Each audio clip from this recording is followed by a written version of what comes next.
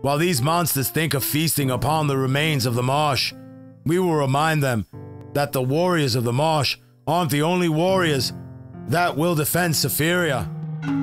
Born of a common trader northernmost family, an uncommon fair-skinned brown-haired young lady with exceptional height stood by and withstood the ridicule of the passing group.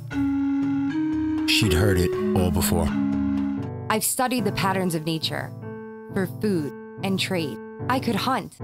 I've studied the migrations of the riverbird. And you should always have protection. One would find the rare and expensive items for sale. Treasures like precious jewels, fine linens, and fabrics. Help yourself to a drink. It could be your first. It may be your last. Either way, the choice is yours. Come, sit. We must talk. Mel, I've worked it out with the men of laws to protect you further once I move on to the mountains above the clouds. James grabbed Joan of the Hearted and lifted her into the air. The two embraced and kissed deeply. The reasons to sail to the marshes are many. What say you, captains? Aye! The king had already ordered a toll, which would later be called the passing. My faithful brother of the marsh, your clan will defend Brighton with us. We will be the rocks that crush their waves of assault. On the eastern bank stood its yoke counterpart, Castle Lily, standing as a constant reminder of the solidarity between both peoples' shared histories and cultures. Traditionally, the position for chieftain of Fort Brighton had always been fought over amongst the clans. But I've seen her fire her arrows, flying true to their mark, causing Ursus to regret the day he attacked a dumb girl from the northernmost. The bridge must be destroyed. The bridge was in its final phase of completion. And the woman who will bring Ursus's head back to Papillonia. Tell him of our selfless savior, James. Tell him of our woes. Our fort is occupied, our great bridge decimated. The sun had set and had risen upon the marshlands. Throughout the day, battlements were being constructed and plans were made. The sun had again begun to set. They approached from the banks to assault the forts head-on. Position the Heron clan on the bridge. They will guard it with their spearmen. Their archers will position behind the tips of their deadly spears to rain arrows on our enemies. The riders of Clan Reed will be held as a surprise assault. Trust me. Assembled there in the courtyard of Castle Lily, raise the gates so our enemy is blind to our plan. King James, what about their spears with a ferocious cry of war? The Gwyn were slowed in their charge by the battle's dead. This was the breath the clans needed. The injured and savable were quickly collected before the Gwyn made it to the foot of the Great Bridge. It was greeted with a loud cheer. Oi, Arvid! Some of the other captains shouted. Proudly they stood, ready to finish this battle, ready to send the Dasa back to the swamps they crawled out from. A scout blew his war horn to alert the war council of the Dasa that their target had been found. With that news, "Can you ride?" Giuseppe inquired. "I've arranged for horses for all hunters that prefer." And here are some extra clips. Forcing all those who entered to show respect to all citizens of Papillonia. They were indeed a people to be respected, masters of their agrarian lifestyle, along with exceptional skills in blacksmithing and woodworking. Papillonia was seen as the most well-rounded of the kingdoms, with a formidable military that allowed their women to defend their lands as tenaciously as they allowed the men to. The older citizenry honorably stepped up in times of war, just as the young and capable would tend to the even older ones who couldn't. Everyone had a purpose, which was for the good of the herd. The sick and disabled weren't cast aside. Instead, comfort was found in compassion and camaraderie. The people would move the blockade stones for the person in need.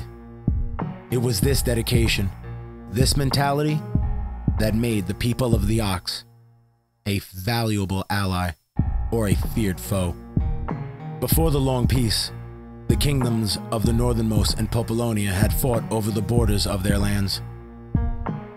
But the war had ended with the people of the northernmost losing any claim to the forest, lakes, or plains that laid east of the mountain range's base, forcing the northernmost to harness and sculpt into their mountain home. The long peace had actually been a beneficial consequence of losing a war for the northernmost, because their people were granted access to the river and given permission to build a dock. That perfectly placed dock would become the harbor that houses the most lucrative financial and trading hub in Spheria, Wet Rock. For that access, the northernmost agreed to pay a small percentage to Populonia for each transaction that had occurred at the harbor. She defiantly drew an arrow, pulled it back, and yelled back at Ursus. You will not know any more victims. Your darkness will be wiped from my forest. We have a gift for you. With the release of her arrow, Wanderer dug his hooves deep and launched his massive weight behind his massive antlers. The arrow had sailed into Ursus's eye, causing Ursus to cover his face. You'll get the business, fool! An incredible and independent woman, just in case no man is secure enough to take this prize fit for a king. On one side of the bridge stood the Heron clan, combined with the remnants of the Turtle and the King's clan. The Gwyn had seen the king behind the Artreons. This greatly enraged them. Through the town he rode, sounding the alarm, awaking the sleeping city of the clans. Over the bridge, up to the gates of Castle Lily he rode. Speed and security were the scouts' central missions. He was met by a small contingent of guards who started to question but were thwarted by the elders and the king. Fort Brighton and Castle Lily will be the rocks that break the waves of this approaching army. My queen, take the princes to our ally in Populonia. My personal guard will accompany you. Tell him to protect and keep you until I send word to return. James! Was all the queen could get out. Saron had started to advance with tremendous speed. Just as a master has his mule chasing a carrot to carry his wagon, the king used himself as bait, leading the Gwyn to fight on the bridge. The bridge kept the Gwyn in a column formation as they approached. With a mighty war cry, the king signaled for the giant gates of Castle Lily to open, unleashing the riders of the reeds. The Artreons opened their wedge formation, clearing the way for the charging cavalry, and fell right back into formation. But this time was different. I thought about your timber, dear Carmela. I want you to be safe so that you may return to whoever awaits you back home. It's only her father, Your Highness. You are no stranger to me. In another life somewhere, our souls met. They were connected. From when I first saw you, I was entranced by your confident eyes of beauty. My heart has never felt this, and a promise will be kept.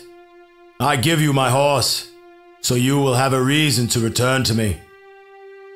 I hope you will be safe. Or should the horrors of the forest be safe from its queen?